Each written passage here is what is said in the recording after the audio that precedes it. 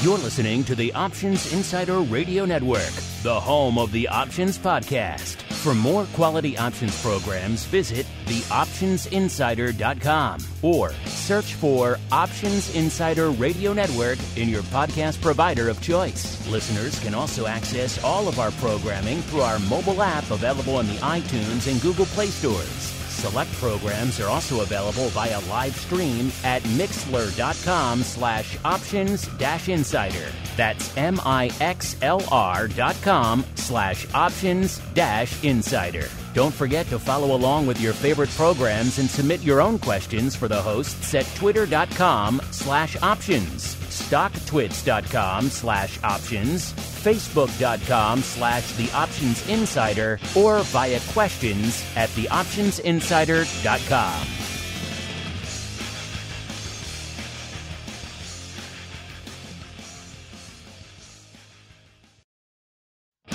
This episode is sponsored by Demand Derivatives, a startup futures exchange and clearinghouse trading the world's major assets in a creative new way. You already trade on an exchange. Here is your chance to own one. Before they approach large strategic partners for funding, the pioneering team at Demand Derivatives launched a crowdfunding portal so that regular traders have the chance to buy shares. Learn more and become a part of this revolutionary fintech project now at demandderivatives.com/crowdfunding.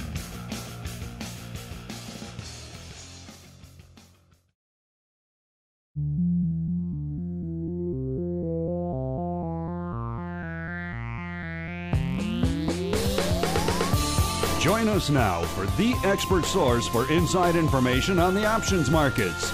It's time for Options Insider Radio with your host, Mark Longo.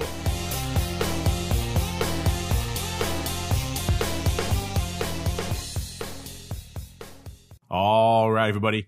That music means it is time once again for Interview Tuesday here on the old network. That means it is time for Options Insider Radio, the interview program here where we welcome on guests from throughout the world of options and derivatives and proceed to pick their brains for the benefit of you, the listener. My name is Mark Longo from the optionsinsider.com, as well as, of course, on the aforementioned network, reminding you wherever you get our content, there's a slew of it hitting you pretty much multiple times a day these days, close to a dozen programs cranking away on the network these days. If you like this or any of the programs we do, keep rating and reviewing it in your platform of choice. These days, it's more important than ever. There's a slew of new listeners, a slew of new entrants to the markets all the time. They need a place to turn in these troubled waters. We will be their lighthouse, so keep rating and reviewing. It really does help the new entrants to this space find their way to our door, even though we've been cranking away for, over 14 years now, which sounds crazy when you say it out loud, but there's always new people and they need a place to turn. So keep rating and reviewing. Keep those questions and comments coming too. Maybe you have a guest you'd like to see here on the Options Insider Radio program. Reach out to us, hit us up. We do love to hear from all of you out there. Let's see who we're hearing from on the program today. I am joined by a newcomer to the program and indeed to the network. He is Wayne Ferbert, the managing director at Alpha DNA Investment Management. Wayne, welcome to the Options Insider Radio program. Yeah, thanks for having me, Mark. I've been running into this option space for over a decade now, and I'm excited to finally get on your show. Well, now you've made it. You've made it onto the network, right. So now you are official, Wayne. All right. But since this is your first time here on the program and indeed on the network, why don't you go ahead and give our audience a bit of an overview of your background in the options space, as well as what it is you do at Alpha DNA. Yeah, so I really got into the option space because I headed product development at TD Ameritrade, right? And way back in the day, we definitely saw options as a huge part of the future growth of online brokerage, and as a great potential for clients to be able to specifically create the exact exposure they may want to equities or ETFs through the use of options. And so we made it a real priority. We built a lot of great tools while I was there running that group. And then I actually moved over to run business development and mergers and acquisitions. And I was running mergers and acquisitions when we acquired Thinkorswim, which I'm sure a lot of your audience is familiar with Thinkorswim in the option space. Tom Sosnoff and his group there in Chicago and the great platform that they built.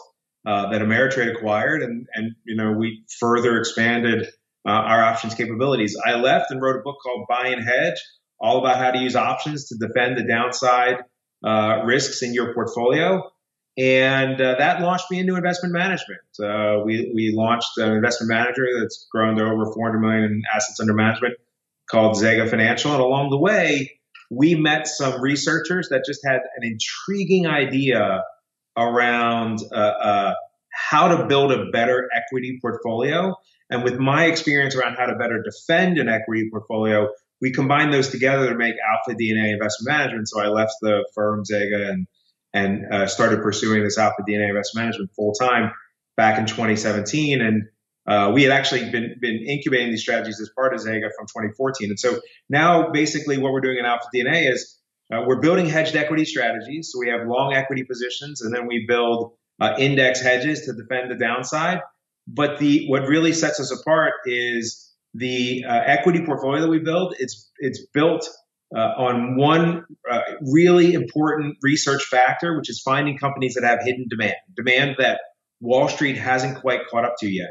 And we find that demand through a very advanced implementation of machine learning, artificial intelligence, and alternative data sources. And that's really, to me, I feel like I was very lucky to be on the leading edge of how options were being adopted in the marketplace through TD Ameritrade and my exposure to Thinkorswim and all those groups. And now I think machine learning is going to have a similar effect on the world of investing. And I'm glad that I'm on the leading edge of that now too. Well, a lot to unpack there. I'm going to get into everything you just mentioned about the ETF and the hedging and all that fun stuff. Before we do that, you mentioned your book. It was pretty popular back in the day, sold a few copies out there. So some of our audience may be familiar with it, but I'm sure a lot of the newcomers probably aren't. Let's do an overview because I think that will give us some idea of the genesis, the origins of the techniques, the approaches you're using with this ETF. So hit us really quickly. What are your 5 iron rules and how do you figure your hedging and option strategies into that? Yeah. So the 5 iron rules, we're all about, how to defend the downside of your portfolio, right? They've kind of changed over time, but if you read the book, you'll still get a lot of value out of it. Really, buy and hedge, if you see the book's title, you'll see it says buy and hold. The hold is scratched out, right? And because it's meant to say buy and hold is sort of this dying sort of approach to investing. You've got to be actively managing your downside risk. And so that is really ultimately what the book is about, is always being invested while always being hedged, right? And so Buy and Hedge was published by the Pearson Group. You might remember the little penguins on the back of your textbooks in college, right? Same company. If you read the book, you're going to find that, we're very interested in things like married puts, right?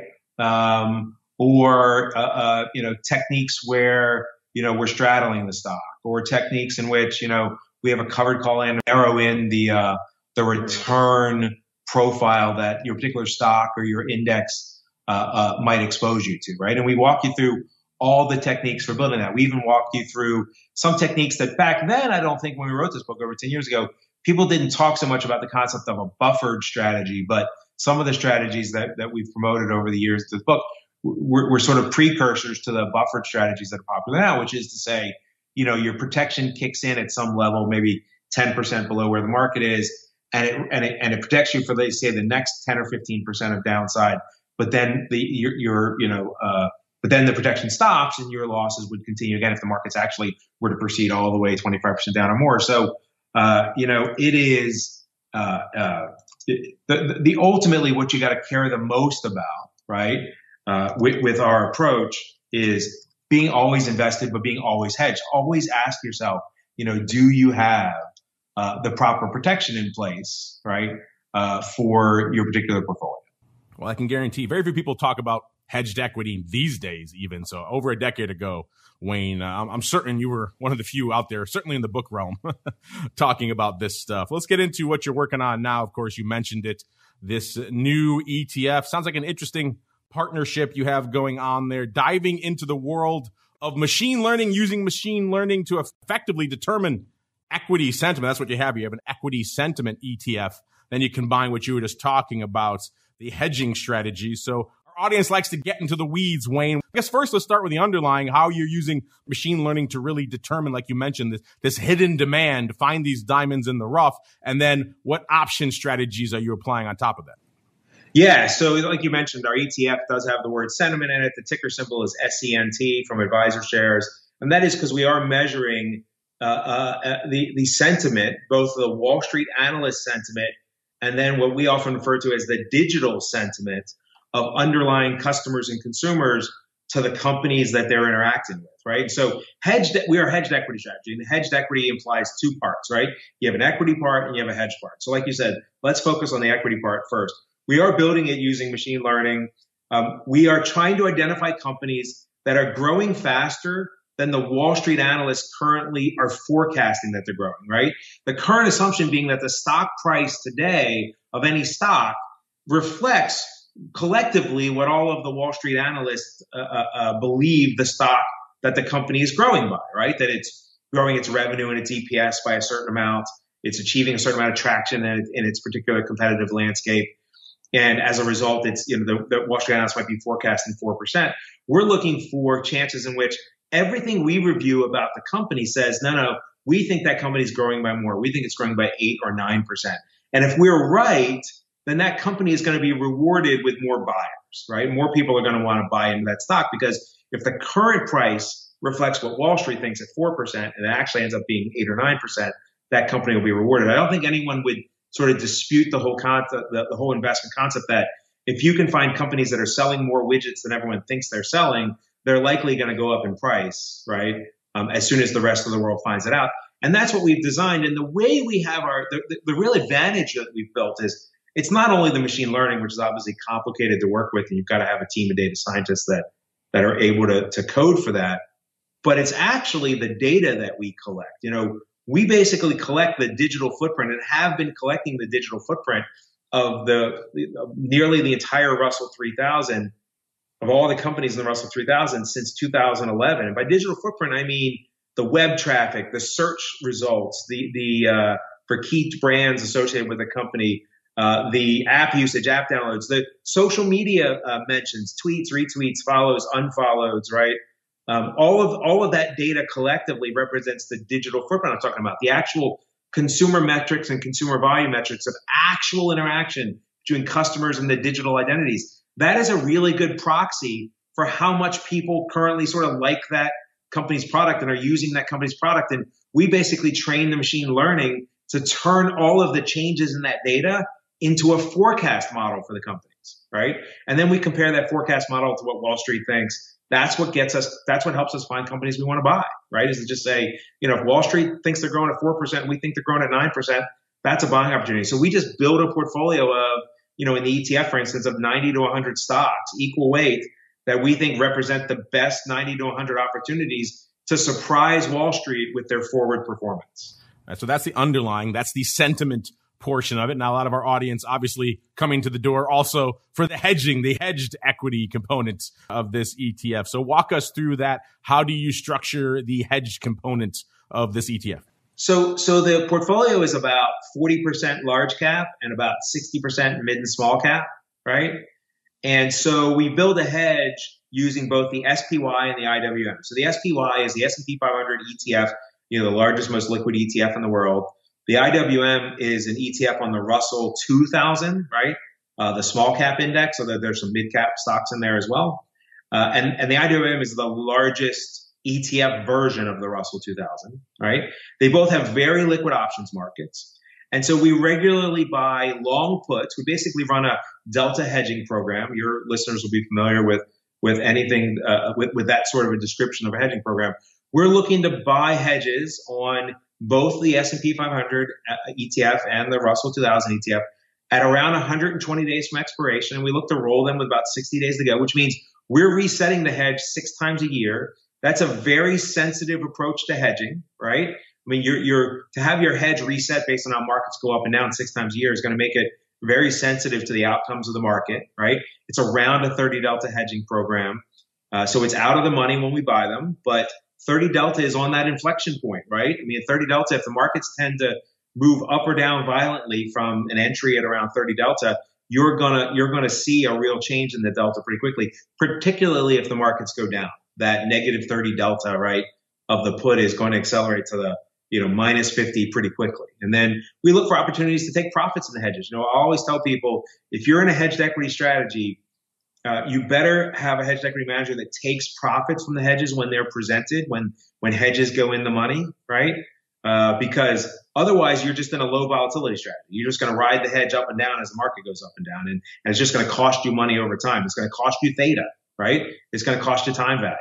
And that's not what we want here, right? We want to make sure you get profits. And when you get those profits, that's because the markets are down. You reinvest those profits in the stocks that we like, the stocks that I just told you about, the ones that are creating the hidden demand. And so that hedging program, it's very sensitive, rolled regularly, way more sensitive than the average hedged equity program. And historically, the reason this has worked for us, Mark, is the equity portfolio has produced enough alpha, right, enough excess return to pay for the cost of the hedges. And that's really what's helped set us apart in the hedged equity space. Wow, you automatically got to my next question, which is, of course, when time anyone asks about hedging, the next question is, of course, how are you going to pay for it, right? Because the traditional concept of hedging is that it's a fairly substantial drag on your portfolio. Traditional S&P, roughly 5% out of the money put, going to cost you somewhere around 8+% a year if you keep doing it every few months out there. So that's obviously a big concern to a lot of people. You're not utilizing any sort of income component there. You're not going the collar strategy. You're not going the put spread strategy. You're not going ratio put spread. You're not doing collar with the put spread. None of those. It's all the underlying that's paying for the cost of the put wing. Yeah, so I think that's one of the things that really sets us apart in the space is if you look in the hedged equity space, 90% of the players in this space do some sort of options tactical strategy to help pay for the cost of the hedge. Or at least I read the prospectus of all 90 of the largest mutual funds in the hedged equity space that have been around at least 5 years. And they all, like I said, 90% of them do some sort of tactical, they sell calls or they sell puts, and frequently they've got the put spread calendared. So the near put, in a near month, they'll be shorter put. In the long month, they'll be longer put. That's the protection. But oftentimes the short put in the near month is actually closer to the money than the long put in the outdated month, which means in a violent down market, you're going to actually experience a worse outcome for your clients, right? And what we find in our examination of the hedged equity space is for most of the players that do that, that options premium selling does not add value. And it's not that you can't do well selling options premium. It's just experience tells us it's really difficult to consistently do it well across an index. It's easier to do it well across individual stocks, particularly just because of the sort of asymmetric nature of the payoff of options on individual stocks versus indexes, which then have lower volatility, right? And so we step up and we say, we put all of our effort not into trying to figure out how to sell you calls and puts to pay for it that might actually change the risk profile of the strategy, but instead we just put all the effort into, can we select better stocks, right? Can our AI and our data and our the data that we analyze produce better stock picks that help pay for it? And again, it's, like I said, it's not to say that selling calls and puts is not a valid way to create income to pay for any strategy. It's just historically, when you look at the managers in the space, they haven't been that good at it. And so it's got to make you question, why that doesn't work. No, you're right. That is a big problem with these types of approaches, that people typically spend a lot of their time focusing on how to pay for that protection. And then you're right. When we see an aggressive sell-off, like let's say last March, the performance isn't the best because they're short a whole bunch of near-term gamma that blows up in their faces. And it's opposed to the longer-term hedge they have, which obviously isn't kicking in as aggressively as the stuff they sold to pay for it. So you're right. It's a difficult dance to do out there, which is interesting. And of course, it also puts a large burden then on your underlying there, Wayne, to have to carry that cost and be able to absorb the puts and keep rolling. So how has the performance been so far out there with Cent? Yeah, so Cent only launched in the first week of February. So, it's... So for a whopping month, how's it doing? Well, and it's a month in which the markets are, relatively flat, and, so are we. So, but realize we're paying for a hedge in that window too. And so we've been able to pay for our hedge and still keep up mostly with the market. Now, the market's been very divergent over that month, meaning the NASDAQ, the S&P, the Russell 2000, all the Dow, right? All have very divergent performance over that window, right? So we're basically flat. The market's flat over the same window, right? It's like the S&P's up a couple of points. The NASDAQ's down a couple, right? Over that same window. The Russell's, I think, up a little bit over that window, right? Or actually the Russell's now flat because of this last week. We have exposure to all of those indices effectively in terms of the stock selection, right? And we're flat, but we're flat and we've managed to pay for our hedge, right? So the thing we always say to people is, if I could just create enough alpha to just pay for the hedge and help you keep up with the index, I think you'd be very happy, because the average hedged equity strategy only delivers around 50 to 60% capture ratio of the return of the underlying S&P 500, right? And here, our experience with our separate managed accounts, which is the basis of the ETF, has been our average capture ratio for the last 3+ years of running hedged equity has been over 100%, meaning we create more than enough alpha historically with our stock selection to pay for the cost of the hedge. Now, like I said, we've only been live for 6 weeks here, so we've got, these stocks still have some room to work themselves out. But we tend to lean into growth because remember I told you earlier, you're trying to find companies that the market thinks they're growing by 4%, we think they're growing by 8%. You're going to have a bias towards growth-oriented companies. Well, growth over the last 6 weeks since Lens launched is actually negative, right? So our ability to be flat, we feel pretty good about. And you mentioned something that caught my attention earlier, which is, a problem we've seen many times on our network. We do a lot of unusual activity and other things like that. Whenever you have a long premium position, you need to take it off at some point in order to capture the profits. Otherwise, you're right. As you mentioned, you're kind of just going to ride it all the way down back to zero as it erodes against you. So you mentioned you have to take off your put at an opportune time. What are some of your rules? You mentioned going in the money. Is that your rule? Do you take it off then? Do you take off a portion? How do you make sure you take off the put effectively to capture it, but also give yourself a little bit of run room on the downside in case things keep moving? Yeah. So the most important rule is, around expiration, around the traditional monthly expiration, right? So the third Friday of the month. We're going to be looking to reset any option that is down to 60 days or 2 months to expiration, right? Meaning, and like I said earlier, we're going to buy 120 days out, the long put, and we're going to look to roll it with 60 days to go. That's rule one.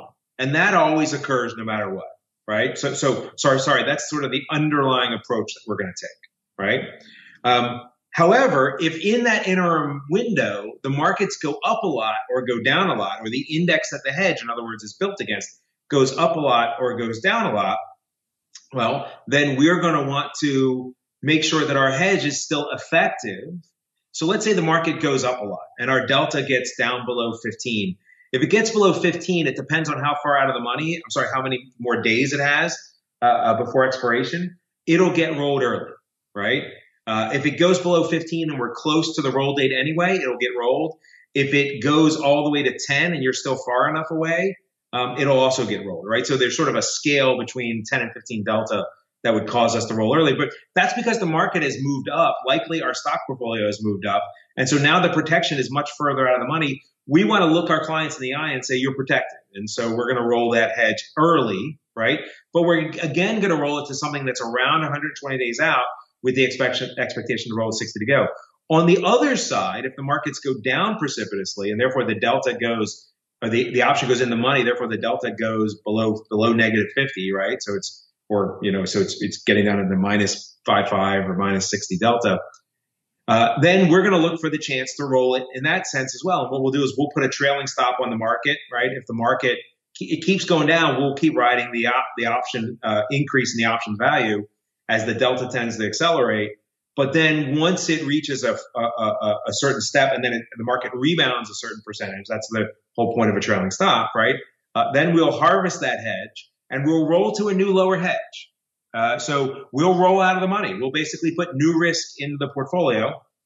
And then, but with all that profit from that hedge, we'll buy more stocks with it, right? And a really good hedging program emerges on the other side of a decline like we had in first quarter last year with more stocks than they went into it, right?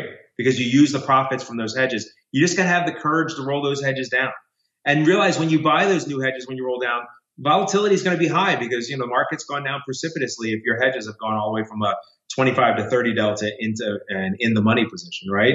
You just got to have the courage to do it, roll down and take your profits and then reinvest in the markets with those profits. Interesting. So it's all delta based, the adjustment. There's no premium component or anything else like that. It's all delta. Yeah, it's pretty much delta based. And then we've got some rules. I'm not going to tell you what all the rules are, but basically you've at least heard the guideline of the rules from what I just said.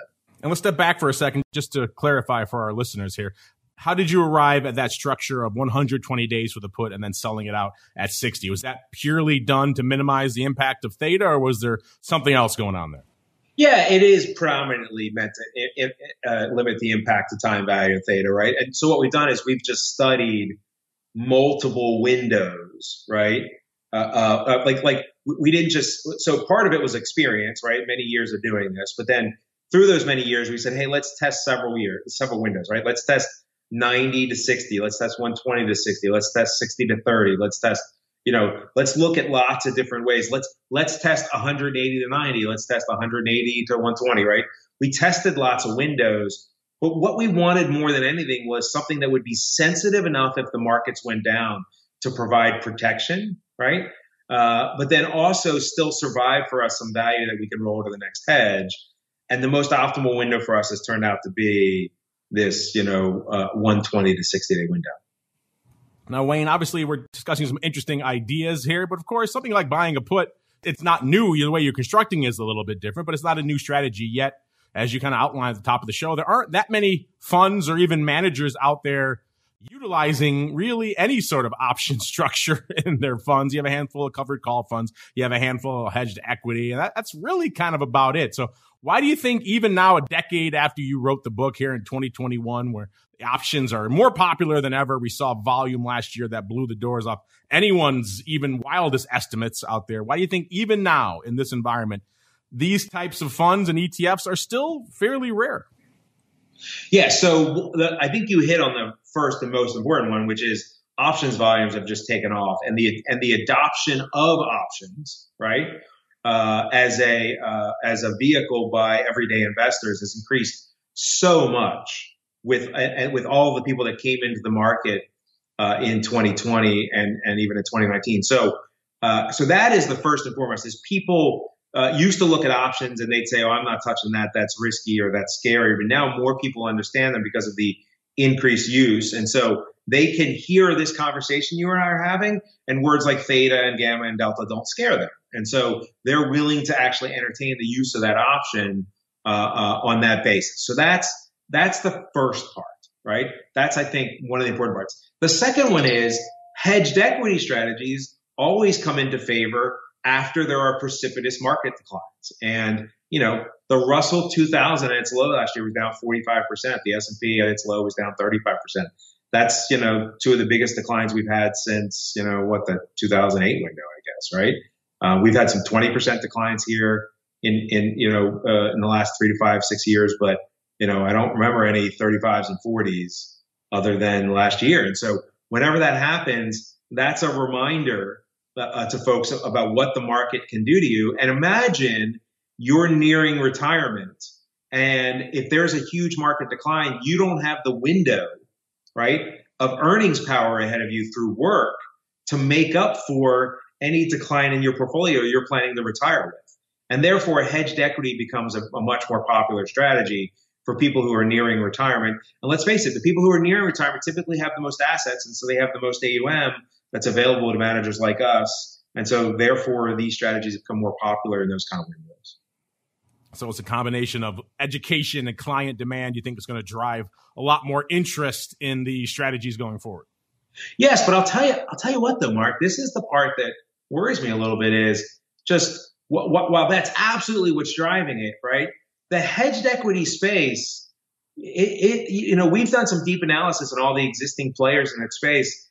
It has not delivered the promise that the benefits it has promised, right? And I say promise with quotes. I don't think no one's out there guaranteeing returns or certain sort of growth in your portfolio. But But certainly when they describe a certain risk profile and a certain sort of downside protection and upside capture, that the space hasn't done that great at capturing. And, that's why we stepped in and said, man, we believe that this machine learning approach can solve this capture ratio issue and help people capture more of the upside of the market while still being protected.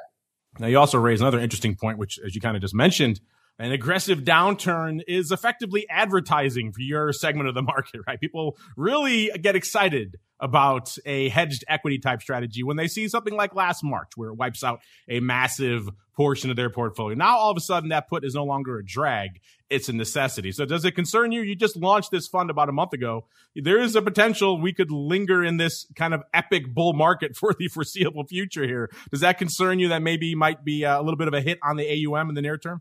Well, no, because again, I don't want people to have the wrong question. We're a net long strategy, right? Our ETF is 97% invested in equities, and it's 3% invested in these options that are only meant to pay off if the market has a material decline. And so they tend to only represent a 25 to 30 delta drag on the portfolio, right?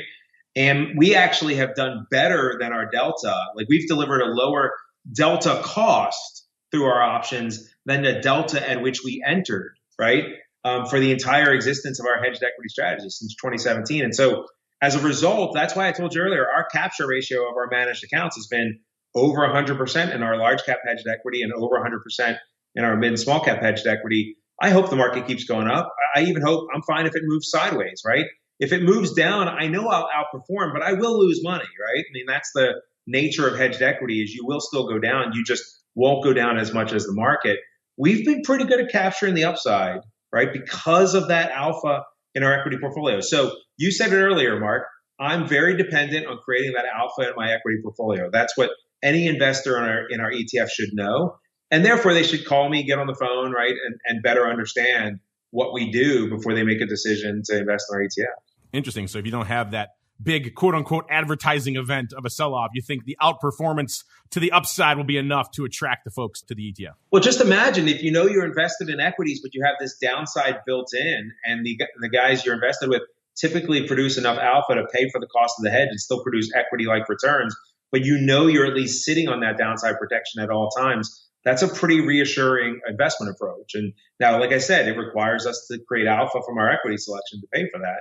So far, we've been good at it, right? And hopefully we'll continue to be good at it. Hopefully our advantage of the alternative data and the machine learning will keep going the way they've gone for the last several years.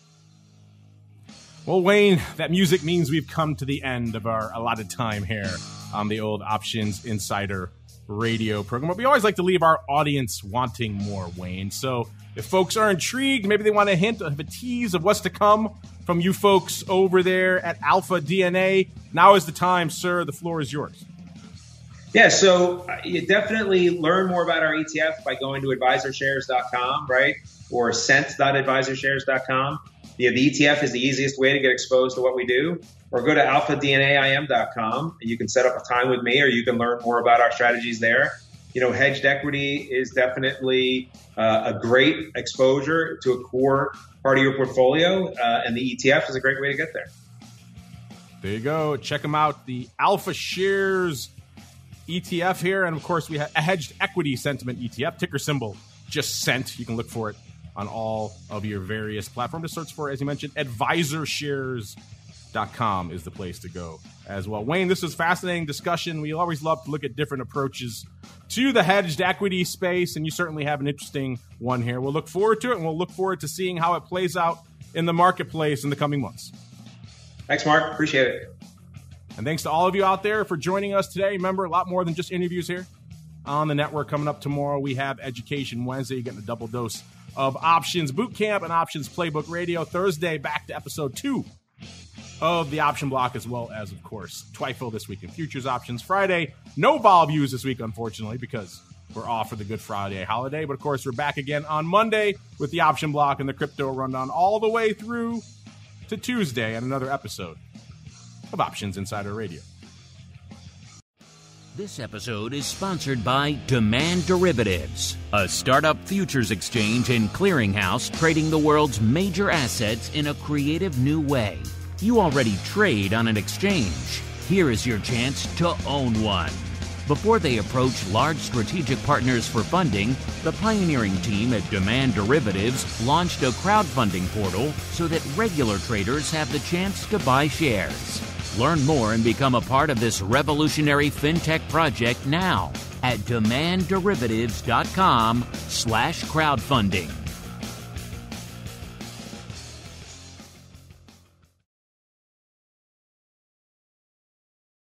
You're listening to the Options Insider Radio Network, the home of the Options Podcast. For more quality options programs, visit theoptionsinsider.com or search for Options Insider Radio Network in your podcast provider of choice. Listeners can also access all of our programming through our mobile app available in the iTunes and Google Play stores. Select programs are also available via live stream at mixlr.com/options-insider.